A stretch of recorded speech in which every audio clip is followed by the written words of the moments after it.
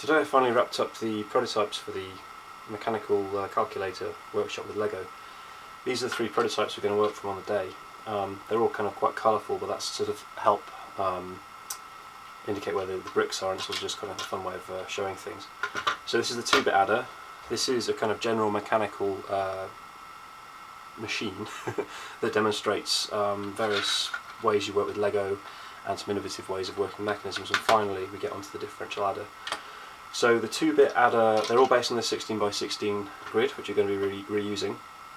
All use simple bricks, and each of these is going to be an hour-long session, roughly 15 minutes, 10 minutes maybe, talking about what we're going to be doing and the concepts, and then there'll be a breakout and we'll do this, and then there's an hour for this, and there's an hour for this.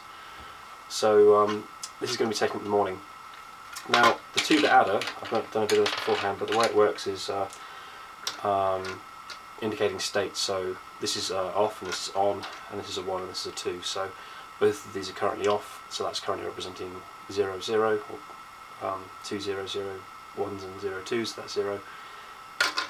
I add 1 to it, and then this 1 is on, and then another 1, and it carries over into the 2, so now that 2 is on, another 1, that's the 3. So they're quite fun to play with, but also you can stack these, so if you build another one, that would carry on to another one down here, so you could extend this into, say, a 4-bit, 8-bit, 16-bit adder. Lots of fun stuff with that one. This second one is going to be the hardest part, I think, of the day, because the problem with Lego is you've got fixed gear sizes, and you're constrained to how you can combine them. So for example, this is a 12-tooth gear, it's a 20-tooth gear, and they have to go together between a spacing of 3 holes, and if you want to combine them vertically, you always need to add 2 little mini tiles in there as the spacer. So this kind of demonstrates a few of the ideas with that. Also it demonstrates that when you're dealing with lots of stress and torque, you have to add reinforcement, so there's beams here reinforcing that, so when you're turning this thing, it doesn't snap off. It also demonstrates this very cool lever combination here, which is when you have gears embedded in levers. So that's generating an intermittent motion from rotation. And this mechanism is actually taken from an old design for a mechanism that had to turn glass valves. So it was like a blowtorch, and it was turning glass, and it would rotate it in this kind of rhythm.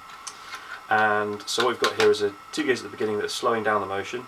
This one here is generating this intermittent sort of once over, and these here multiplied by 3. So what we've got is a kind of 1, 2, 3, 1, 2, 3, a kind of hammering action that you're getting out of that. So that's just a kind of way to get used to the gears, get used to sort of working with Lego, but actually quite a fiddly build to get right, but we'll see on the day how it goes. And finally we'll get to the differential adder. So this one is the one I've shown beforehand, just tidied up a bit. So we have these standard wheels, which are like this wheel here, and all we do is take one of these guides, cut them out. It's a bit fiddly because you have to calibrate it, but you just wrap that around here, and then you can use that to sum numbers or subtract numbers like that. So those are the main projects for the day. And supporting material, what I've got is a few of these bigger pieces. I've got this larger 4-bit adder to demonstrate working with larger numbers. So let's say we add 5. So that's now 1 and 4 are on, and let's add 3 to 5. So now 8 is on. So that's kind of a much more complete adder, and it also has this reset switch. So if these are in various states, you can just go reset. A few other models I've got the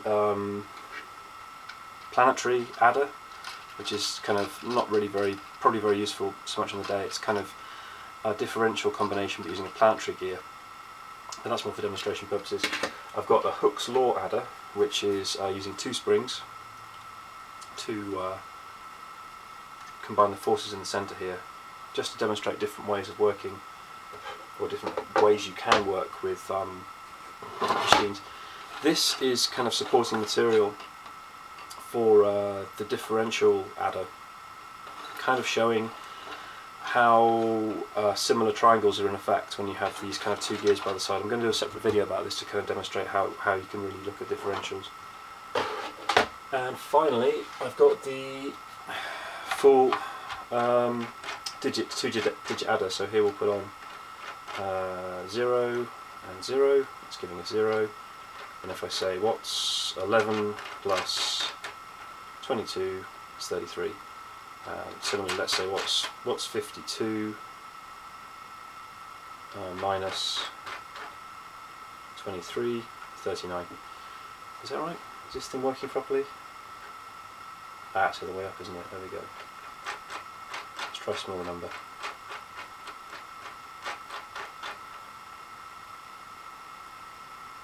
So what's 52 minus 0? 52. But you can see these slight intolerances make it a bit hard to read.